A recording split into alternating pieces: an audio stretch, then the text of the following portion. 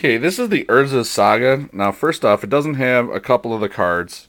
Most notably, Talarian Academy, the Gaia's Cradle, and, you know, that sort of thing.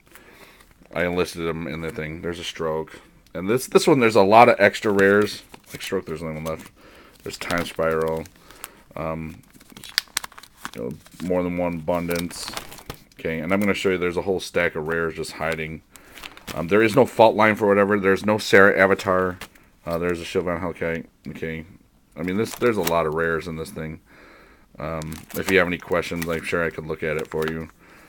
But, yeah, I mean, here's the binder alone. My dad had bought a crap ton of this when it came out. You know, I'm going to go through this quick. And then, I mean, there's so many extras, like uncommons and commons. You know, some of this was sold off, obviously, because there were, like, you know, there was 8 academies at one point. There's none in there now. There is, you know, there's no Angelic Chorus. You know, there's all sorts of stuff. But, I mean, here, there's the lands.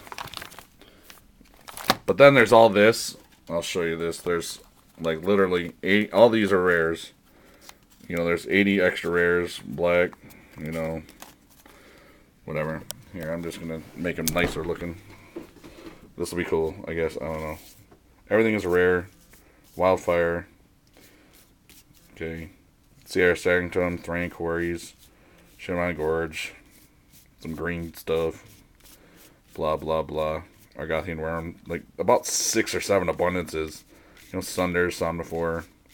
But none of the really, really big stuff that you were hoping to get. Alright, if you have any questions, you can find it. Alright, bye.